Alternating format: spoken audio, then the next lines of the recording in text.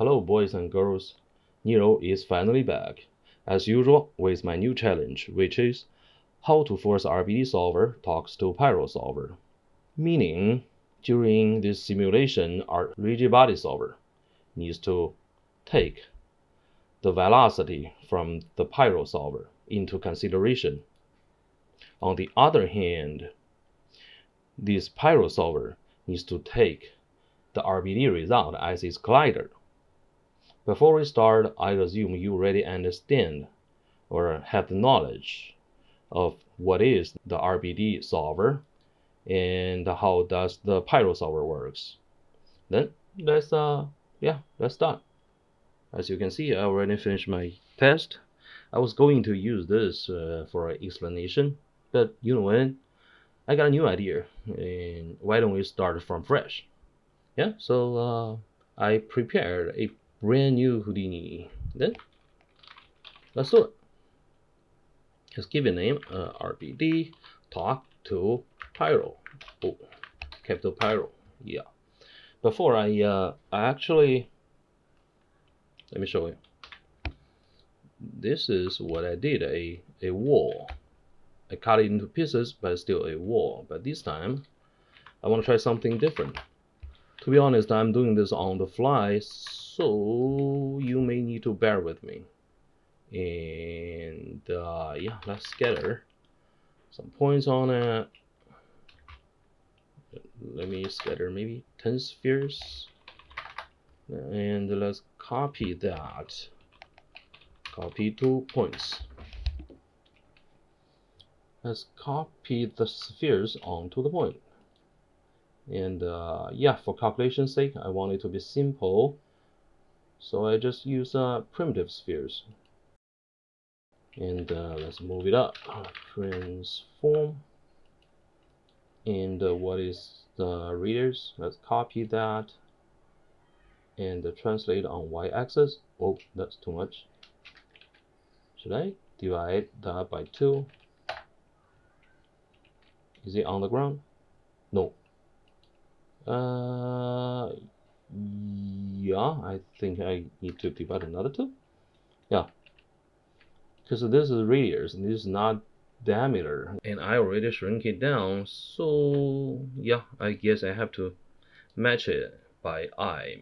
Maybe I should minus 0, 1, something like that. You know what? I don't care. Let's leave it here. And then let's use I use assemble to assemble it and create packed primitives and give it some name. Then we got 10 packed fragments, and in here each of them has name 0 to 9. Yeah, cool, nice. And let's give it all, name it Alt RBD source, give it a color, and then let me think. Let me make a big square and use this as our Pyro source. Where is it? Let's leave it here. Go to top view. Okay, let's make something like that. And yeah, attribute create, because we're gonna need a V to this direction, and I believe this direction is -x, so the value should be like that. Let's see, can we see it? Yeah, it's here, not too obvious, but we have it. Then let's be lazy. BDB from polygons. I want to make a focal BDB. You know what? Let me change the background to dark so it's easier for us to visualize. And also, we're gonna rasterize V. Now we have density and V. Oh, I accidentally clicked somewhere else, and give it another name. Let's go this Pyro source and dot network. Yeah, let's do this one by one. Gravity. I mean, let's start from RBD Solver and RBD Body Solver. First, we're gonna need these and the RBD packed object. Fetch it from the first input. Yeah, need the ground. The ground plane. Oh. And I don't want to see you. Please hide. Yeah, then let's see. They just stay there. And you know what? Let's test it. So for example, I also make a V and give you some number. Is it gonna work? Inherit. Yeah, it works. It's nice. It's working. So no need for that. And no need for this. It's done. This is our rigid body result. And I don't want that much of frames, maybe 100. And on the other hand, let's make a Pyro Solver. Of course, I want to use sparse. It's easier to calculate. And we're gonna need a smoke object. And let's link these voxel size. Link this voxel size to these voxel size. And you know what? Let's treat Y below as closed. And then bottom source connect to the third dot 1, 2, 3. This is sourcing. Go to here. I'm gonna fetch from second and enlarge field. And let's choose the initialize preset. Yeah, I don't want temperature. Let's see. Do we have anything? Yes, we have something. Now, how to make them talk to each other? Let's use a static solver, because only solvers talk to solvers. If we're going to connect it like this. Before this, we have a gotcha. For the rigid body solver, it doesn't have inbuilt gravity, so we gotta connect the gravity here. But for the Pyro Solver, I believe there is a gravity parameter, so we don't have to put it here. It is wrong, otherwise it's gonna be double gravity. We don't want it. And yeah, let's see. Is it gonna work? Nothing, right? So here's my recipe. I got two recipes. The first one is, if you're going to search for force, there is a field force. Let's connect it here. And it's asking, or should I say searching, for the force, which we don't have. But I can use fetch data to fetch the data from this object. Yeah, this is all useless. This is the object name, okay? What we're gonna fetch is the val field, and also this should be val. Yeah, let's give it a large number just to see if it's going to work. Whoa. Before this, there's a guide. We need to hide the guide, otherwise it's gonna be everywhere. Ooh, it works, you know. See? Yeah, it's nice. So I can lower the force even lower. Yeah, it somehow worked. Then what's next? We need to tell the Pyro Solver to use these little spheres as its collider. Otherwise, see, it's not affecting, the spheres are not affecting the smoke. We're gonna need it.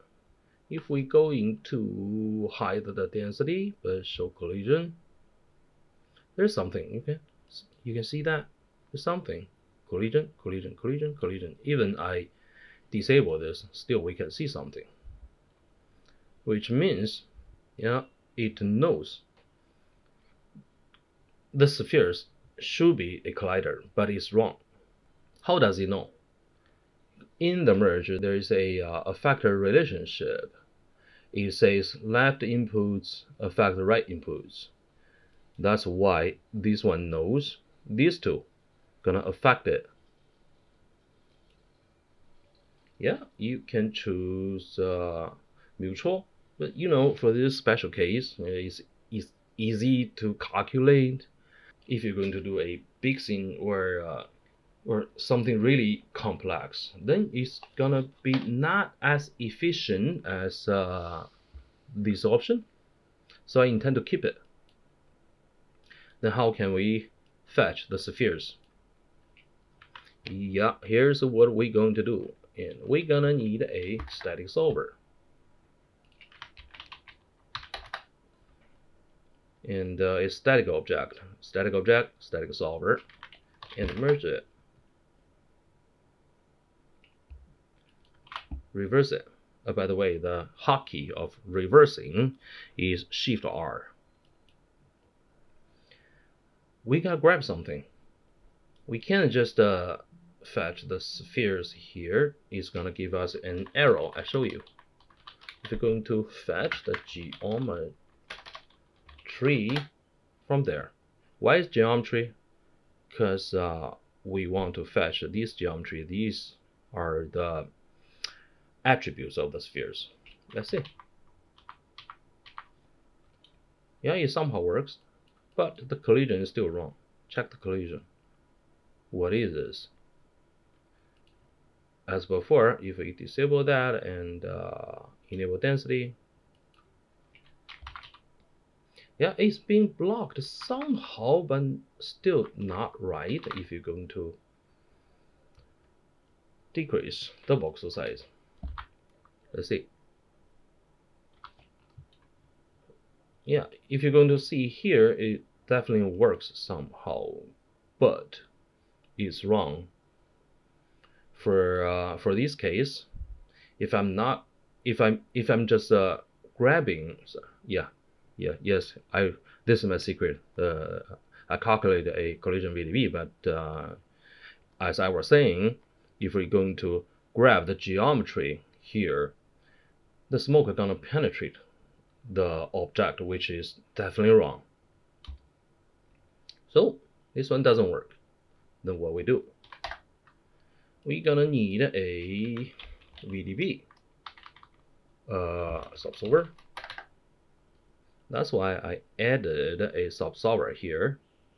And in this subsolver, I say, give me the little spheres, geometry. Yeah. And let's dive in.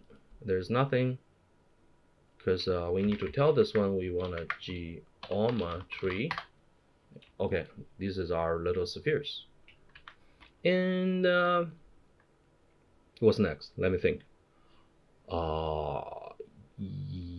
Yes, we're gonna use a VDB from polygons again. You know what? Okay. The downside of the primitive sphere is that is not a primitive. Convert. Can we convert it? I didn't try before. Yeah, looks like it works. I want to convert you into polygon. Yeah, it works. Didn't expect this before. Now we have our little VDB, but what we're really going to need is collider. I think, or sorry, not collider, it's collision. And in here, we can specify this solver. Check the viewport. This is before, only the spheres. Now, it has the VDB. I think I can also link this with the solver box size here. It's not going to work. Why? Don't know. Yeah, maybe a display box or something. Anyway, we have it. The cool thing is we can where is it? We can go here and tell the static solver that we're gonna use the volume collision. Sorry, not this one. Volume. Yeah, you don't have to change this if you don't want, because we are already importing VDB. And the VDB name is actually collision, like we said before. The point is, the Pyro Solver is smart enough to understand, oh, that's a collider. Yeah, you know what? I'm gonna show you. Let's disable all these. If you're going to source collision from the SOP, it says collision and collision. It knows what collision means. And collision valve, yes. Yeah, we forgot about that. And we're supposed to fetch that and call this one collision valve. Vector type is acceleration, velocity. And this time, let's see.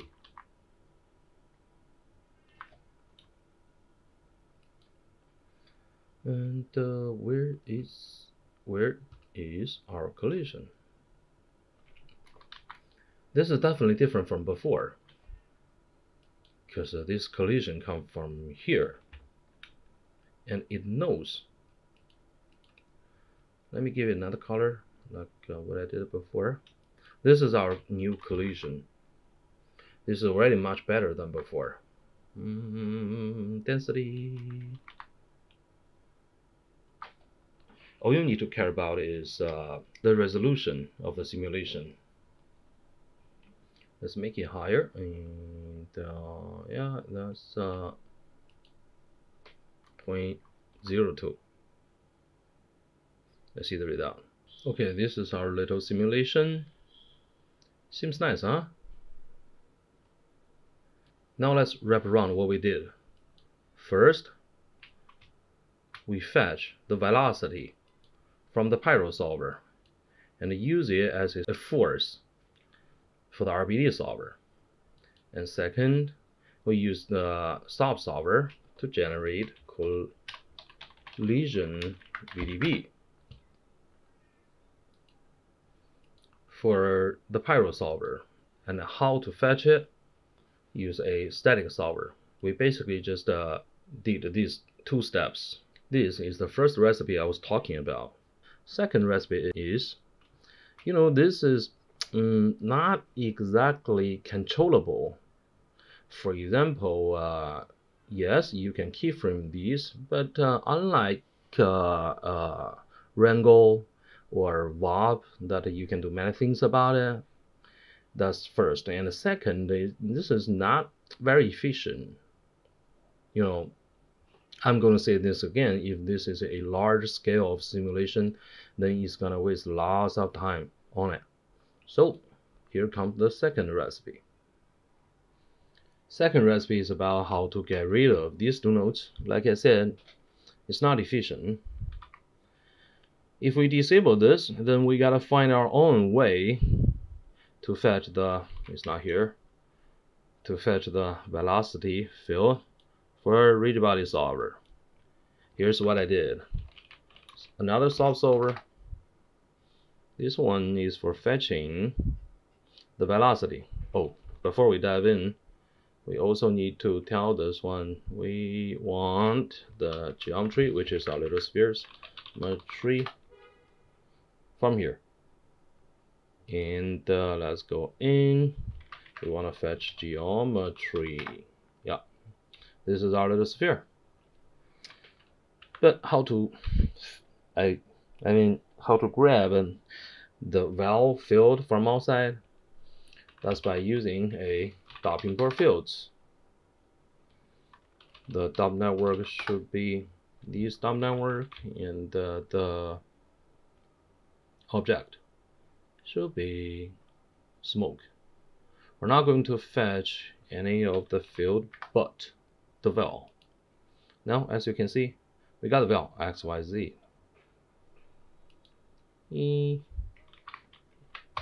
Let's give it more frames.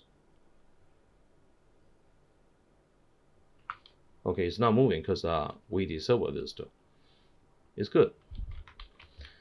And we can prove to ourselves, are we successfully grabbed that by using a volume slice. Can we get something? Okay, we definitely have something. Let's find the correct height. Yeah, here. Okay, it's pretty low. And then in trail, let's see, can we see some? Okay, this is what we have. This is the velocity.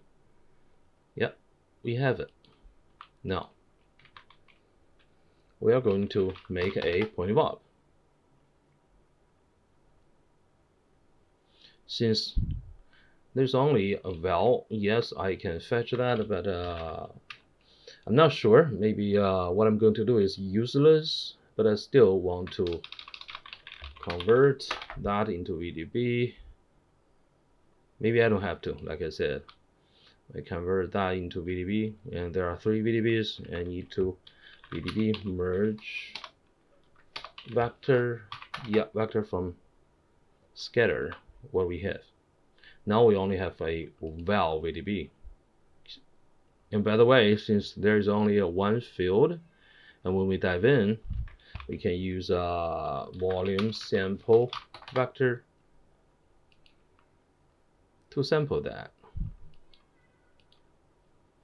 on the primitive number 0, because like I said, there's only one field on that. And you know what, if we're going to say this is our force, can we have our force? Let's hide everything, and yeah, let's see first. There are force, which means, oh yes, I want to prepare for this.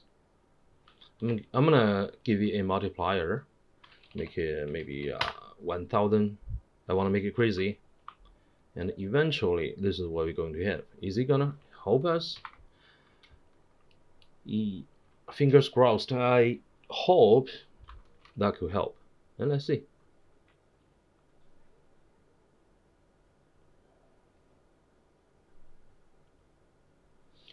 It's static. It's not moving at all. Yeah, that's the truth. Is not moving. Why? Yeah, I knew this gonna happen. That's because if you go here and go to check geometry, and let's hide all attributes and try to find the force. Where is it? There isn't any force.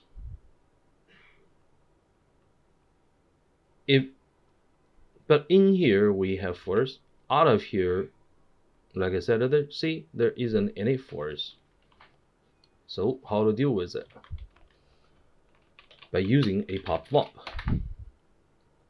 This is still RBD Solver. It actually every every packed primitive for this guy is still a point.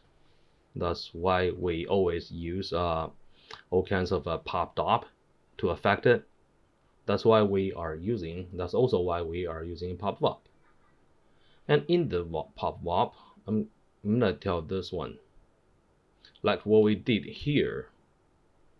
Okay, we fetched a SOP path. This is SOP solver. It's a SOP. So we can grab the SOP, put it here. In here, we're gonna import point attribute. From the first one, I believe. Did I use first one? Yeah, input 1.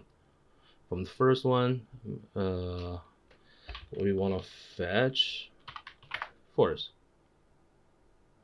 and the primitive number should be the same. That's it. Let's give it force. Now you can see force. So if we go outside, this time it's actually here. I'm not pretty sure why if we're not going to use that, it's not going to give us the attribute we added. But yeah, this is a solution. This is how to deal with it. See, force. And let's see. Is it moving? Oh, nice. Now it moved. I can keep seeing these weird spheres, and how to deal with it. Let's go outside and prove to ourselves. Oh yeah, I guess I know why. Because in here we forget to check on deforming geometry. It's not deforming, which means it's not going to move. Now this is right. Don't forget about this deforming geometry. And let's go out. Let's make two dot import, one for the points and the other one for the pyro. Let's fetch RBD first. We're gonna get the little spheres. Nice. And the other one we want to fetch smoke. Come on, where are you? Here. And this time we want to fetch smoke. This is too much for us, so we don't need any of that, just density and val. Yeah, let's see the result. Oh, that's too much. Let's lower this input number. We have the same result, more or less, and but we're going to have more control about it. You know, this is a solver, and this is VOP. You can do many things in it, and also this is also VOP. You can do also many things in it. That's the two recipe I get. So why don't we try another case? Let me think. Other case. What am I going to do? This is what we have. Let's make another sphere. A big sphere. Primitive is enough. And let's move it outside. Maybe 2. And a transform. Because you know the transform, the pivot of the transform is still at the center. So why don't we make it rotate? Yeah, it's moving around. And we're gonna give this guy a velocity, which is like that. Do we have it? We don't see. Where is it? Yeah, it's here. And it is right. But still I want to normalize it. So it's 1. It's easier for my mind to work with. Set V. And like usual, we convert that. Let's connect here. This is what we get. I believe density and V. And yeah, let's see the result.